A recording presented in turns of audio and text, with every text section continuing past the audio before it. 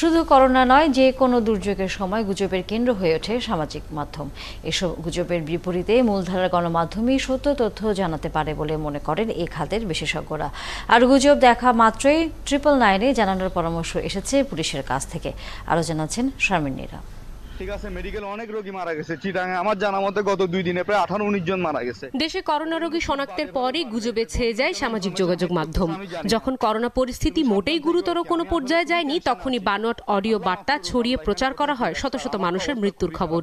এই মূল হোতাকে আটকের পরও সামাজিক যোগাযোগ মাধ্যমে থামানো যায়নি গুজবের বিস্তার। করোনা দুর্যোগকে পুঁজি করে এবার ছড়ানো হয় অদ্ভুত মানব শিশুর জন্মের খবর, কিংবা থানকুনি পাতায় করোনা সারার গুজবে বাজারে এই ভেষজটির দাম হয় আকাশ ছোঁয়া।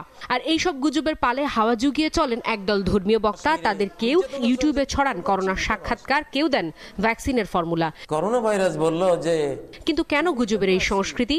গণমাধ্যম ব্যক্তিত্বরা বলছেন, অশিক্ষা আর কুসংস্কারই মানুষকে গুজবাশ্রয় করে তোলে। মূলধারার গণমাধ্যমই পারে গুজবের বিপরীতে আসল সত্যটা প্রকাশ করে মানুষকে সচেতন করতে। সত্য সংবাদ পরিবেশন করা, তথ্য দেওয়া, এবং সেখানেই তার চ্যালেঞ্জটা। মূলধারার সাংবাদিকতা, সেটা সামাজিক মাধ্যমেও তাকে চ্যালেঞ্জটা নিতে হবে। মেইন স্ট্রিম জার্নালিজমের উপরে ভরসা রাখুন। এটি প্রকারান্তরে সরকারকেই সাহায্য করবে গুজব এবং অপপ্রচার বন্ধ করতে। রামু, নাসিরনগর কিংবা ভোলার সংঘাত ছিল গুজবেরই ফলাফল। তাই করোনার এই দুর্যোগে সামাজিক যোগাযোগ মাধ্যমের সব খবর বিশ্বাস না করা, ভুয়া খবর বর্জন করে সঠিক খবর গ্রহণের কথা বলছেন গণমাধ্যম ব্যক্তিত্বরা। আর গুজব নজর এলে যে কাউকে 999-এ ফোন করার পরামর্শ দিচ্ছে পুলিশ।